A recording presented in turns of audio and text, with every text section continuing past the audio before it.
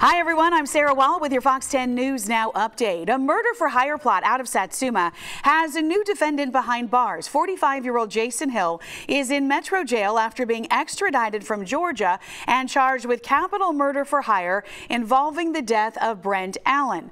49-year-old Allen was gunned down in a parent's driveway on Bayou East in Satsuma in December of 2020.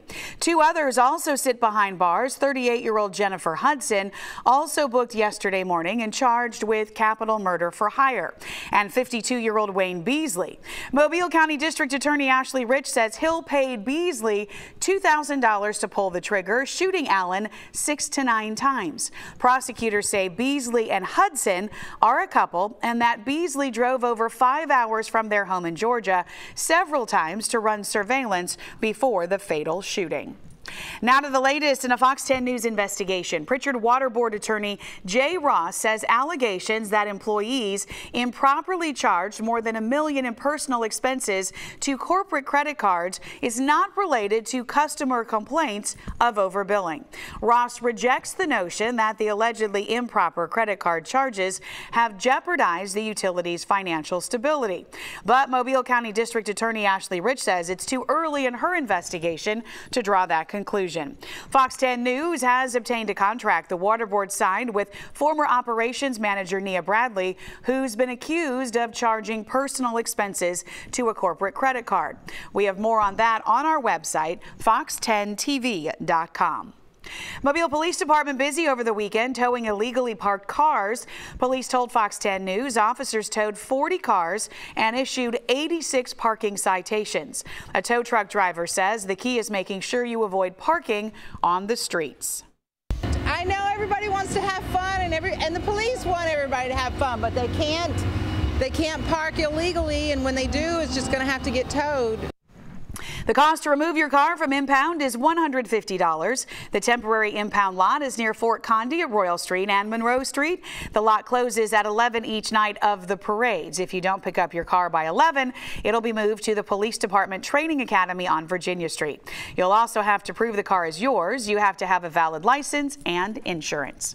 The next parade of the season is Thursday. The Order of Polka Dots is set to roll at 6:30, and then on Friday, the Order of Inkle will roll at 6:30. For the full parade schedule, you can head to our website, fox10tv.com.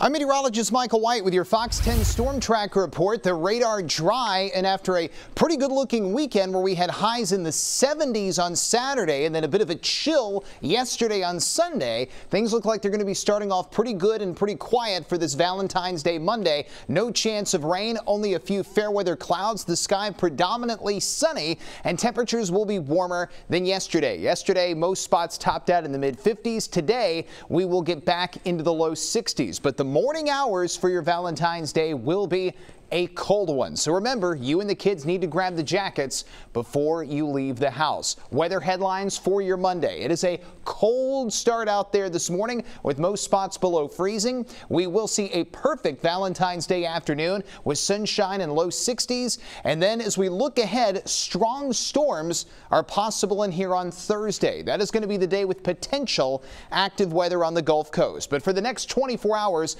we're going to see nothing but a cloudless sky for the morning. A few fair weather clouds in the afternoon and evening, and no major issues between this morning and tomorrow morning. Here is how the next 7 days stack up. We go from the low 60s today to the mid 60s tomorrow, back up to almost 70 on Wednesday, and then we get a powerful cold front to roll in Thursday, and that's when we have a big chance of rain and storms and the potential for strong storms to approach the Gulf Coast. Then we go drier and cooler for Friday and the weekend. Highs will drop back to the mid 50s Friday. Mornings will slip back into the 30s. Weekend weather for now looking pleasant with sun and clouds and highs in the mid to low 60s. We'll keep you up to date on your weather throughout the day right here on Fox 10 News Now.